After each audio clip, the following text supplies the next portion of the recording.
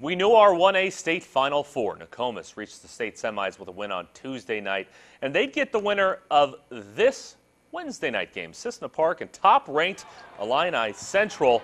Getting to the highlights of this one, Cissna Park building an 8-point lead. Josh Marquez, the triple. But Illini Central would follow that with a huge run. Grant Bale for three there. Then later in the second quarter, Jarrett Entwistle drives the lane, hits the layup. He had a game-high 13. Illini Central went on a 19-1 run. Entwistle again right before the half. Illini Central would go up 33-26 at the half and never look back. 50-39 the final score. Illini Central onto the state Final Four. And an Elite Eight game in the 2A, St. Joseph Ogden and Riverton. Hawks fans fired up. In the highlights of this one, Chase Patton hit the three. He was just getting started for SJO. 11-4 put his team ahead, but all the way back come the Hawks. Mitchell Patterson, the rebound, the putback, tied at 18. Then a big second quarter for the Spartans. A whole lot of Patton shooting threes. Another one from the elbow. That one's good. A big lead for the Spartans and a big win. They win 59-47. They're on to the state Final Four. And in the 3A sectional semis, finally getting underway Wednesday night. The Mount Zion region was delayed on Tuesday, but that made for a lot of anticipation Wednesday. Taylorville off their first regional title in 11 years, facing the Centennial Chargers, the Michael Finke-led Centennial team.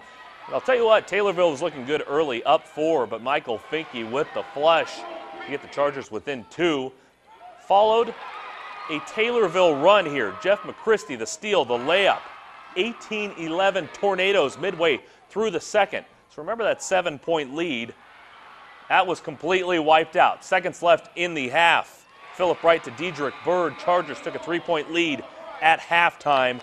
Now second half, Tanner Jackson, the lone T-ville senior, game high 18 points. Puts Taylorville back up on top by 1, but Finke draining the 3-ball. 4-point lead for Centennial. And then many minutes later, Finke, another dunk. He had 3 of those.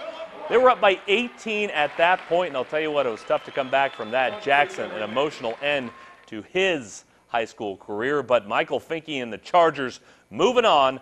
They're headed to the sectional title game. And we heard from both sides afterward.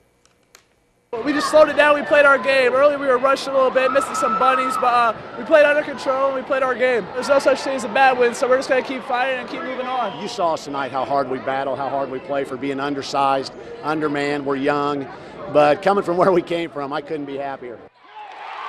And just one more game before Championship Friday, that Lincoln and Glenwood sectional semi. That winner will meet Centennial in the Mount Zion sectional final.